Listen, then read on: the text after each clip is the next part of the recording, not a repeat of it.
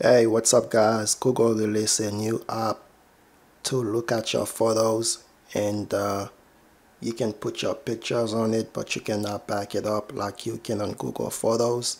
It's just a lot less features than Google Photos, and the app it's called Gallery Go by Google Photos. So I'm gonna stack it up against Google Photos to see what's changed and what you're getting from Google Photos to Google Gallery. So let's go ahead and take a look at the icon. You can see this is the icon for Gallery Go, and that's the icon for Google Photos. You can see they are a lot different. So if I go to respective app, just like so, on the right I got Google Photos, and on the left side I got Google Gallery. So you can see the UI a lot different, right?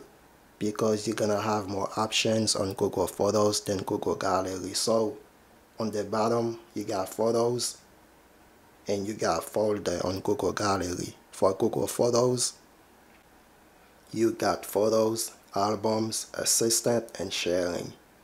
So for Google Gallery you only got photos and folders. For Google Photos you got photos, albums, assistant, and sharing. That means you can do more things on Google Photos. If you look on the top left, you can go straight to more settings like your photo book, achieve, trash, free up space settings, photo scan, send feedback and help. On Google Photos you got more options, but on Google Gallery you don't have that option. You still got the three dots on the top right on each app, but for Google Photos, once you go to the options, you got select photos, you got layout, albums, shared albums, movies, animation, collabs, colleague, and you got photo book. For Google Gallery you only got select photos and settings. If we go to settings, you got submit feedback, you got the version number, that's version 1.0 because this app is fairly new, it came out yesterday. You got open sources license, privacy, policy, and terms of service. So you can see here right from the get-go on Google Photos you're gonna have a lot more options. So on the very top for Gallery Go or Google Gallery, whichever you wanna call it, let's call it Gallery Go. So for Gallery Go on the top, it categorized as two sections, screenshots and movie, because that's basically what I have on my device right now. So screenshot and movies, it shows you the month I took the pictures, but for Google Photos I can categorize it by month or day, so you're gonna always have more options for Google Photos. So let's see what happens if I tap on any photos. You can see for Gallery Go you got shared, auto, edit, and delete.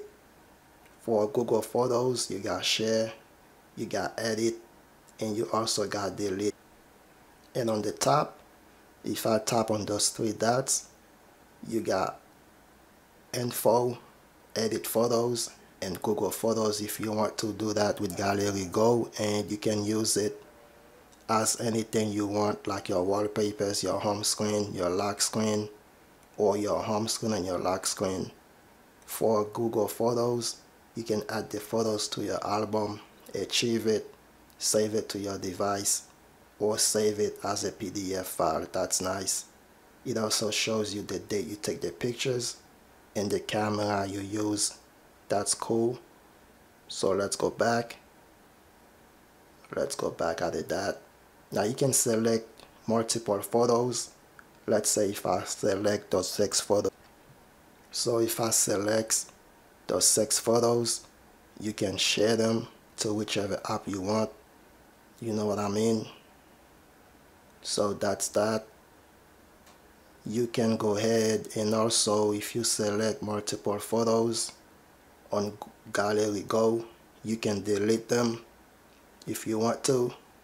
If you delete a photo on Google Gallery, there's the option to check the trash folder. So let's say if I delete these photos like so, it's just automatically delete. There's no trash folder, so keep that in mind.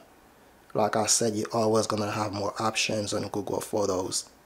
If you delete something on Google Photos, you got the trash option. You can go and you can restore the photo if you want to, but Gallery Go does not let you do that. If you delete a photo, you cannot go to the trash folder to see it.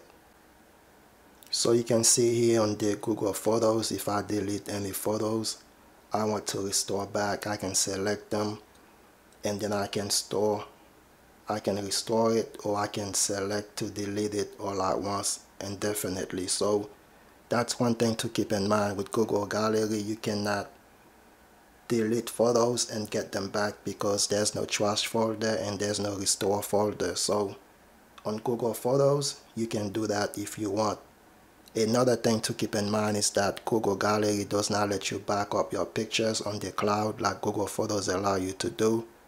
When you're using Google Photos on your device, when you take photos or videos, it automatically updates it or back it up on Google Photos on the cloud. But Gallery Go does not let you do that.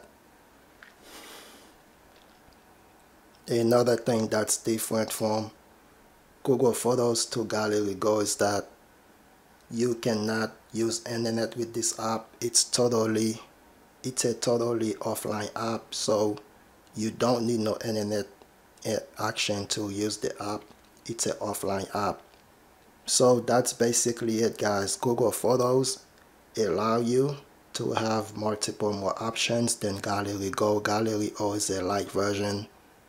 Let's put it like this. Google Photos is the Facebook app and Gallery Go is the Facebook Lite app.